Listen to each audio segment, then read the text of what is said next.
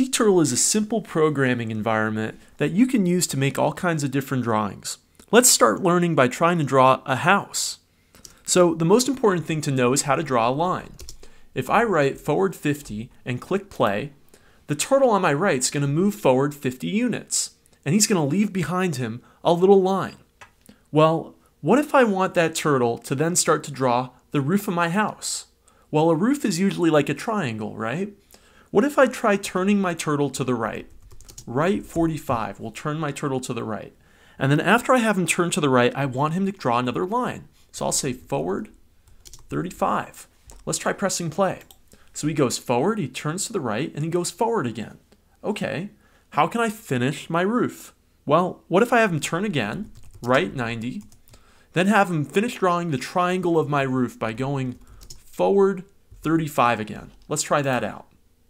Okay, all I have to do after this is finish the outline of my house. So I'll have him turn to the right again, right 45, forward 50, then I'll have him turn right 90 and forward 50. That'll finish the outline of my house. Let me try it out. Okay, so the turtle goes around, keeps turning and going forward to enable me to draw the entire house. Pretty cool. Okay, let's try something a little harder. What about a circle? Okay, well, all we've seen is how to draw lines. Can I make a circle out of lines? You know, if you look at a circle on a computer really, really closely, it's actually a lot of small lines. So if I do something like forward 1, and then I say right 1, and then I say forward 1, and right 1, I'll get a lot of really small lines. You know, so small that I'll hardly see them. Let me try running it. If I try running it, I can't hardly see what the turtle's doing, right? What if I could keep doing the same thing over and over again many times? And I could maybe then start to see the edges of a circle because I keep turning just a little bit. Well, you know, in programming we have this concept called loops, and they let us repeat ourselves. So what if I can just do this simple command, forward 1, right 1, these simple 2 commands, over and over again? How many degrees are in a circle? 360, right? So I'm going to write repeat 360. And then when I want my loop to finish, I write the word end. In other words, the information between repeat and end is going to happen 360 times. Okay, I'm going to turn the interval to 0.01 seconds because this is going to take a lot of drawing to do, right? 360 different moves. If you include all the turns, that's 720, right? So I want that to go really fast. That's why I turn the interval down. Let's press play. Okay, my turtle's making a lot of really, really small lines, right? And they're starting to look kind of like a circle. That's cool. And when he finishes, I actually have a circle.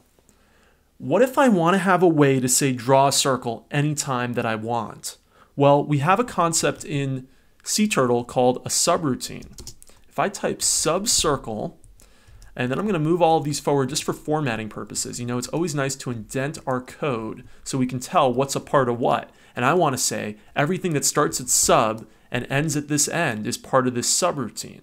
Okay, this says I've got a subroutine called circle, and all the information between sub and end, that's what I want you to do every time this subroutine executes. If I use the word call, it'll say run that subroutine. In other words, go to this subroutine, execute it, and then we'll run the code in here, which repeats 360 times to draw my circle. Okay, so same thing's going to happen now. I'm just going to draw my circle again. But now I have a way of saying, hey, draw a circle. Okay, what if I, every time I run my circle, could change something about it? Well, we have this concept in SeaTurtle of variables. A variable is a way of storing some information. So I'm going to create a variable at the top of my program called length, and I'm going to set it initially to be 3. So every time my turtle goes forward, I want it to go length forward. So it's going to go forward 3 spaces. You might say, okay, how is that any better than just having my turtle go forward 3? Well, here's the reason that's better. I can change length. So length originally was 3, but what if I then set length to 2? And then I say draw a circle again. And then what if I set length to 1? And then I say draw a circle again. What I'll end up with is 3 different size circles. Let's try running that. Okay, so I have my original circle. This is the first one when length is 3, right? And then after this circle finishes, I'm going to change what length is. That's this line on line 11 where it says set length 2. Length is going to go from being 3 to being 2. And then I'm going to call circle again, so it's going to draw another circle, this time with a smaller length of each little piece of the circle. Here we go. Okay, the next circle's starting, and it's a smaller circle. Now you notice that first circle went off the edge of the board, right? Well, our drawing space is 500 pixels by 500 pixels, or we might call them units.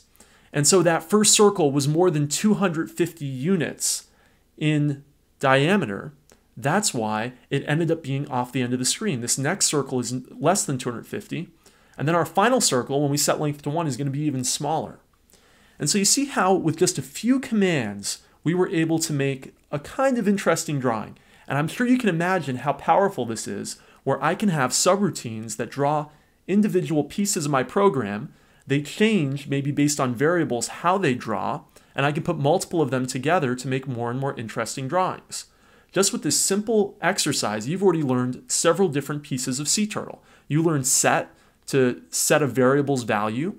You learned sub to define a subroutine that you can then use call to run anytime you want. You learned repeat to repeat the same lines of code over and over and over again. You learned forward to make the turtle go forward a certain amount. You learned right to make the turtle turn to the right a little bit. And you also learned how to put all of these together to actually make a drawing. Now, using these simple commands, what kinds of cool drawings can you come up with?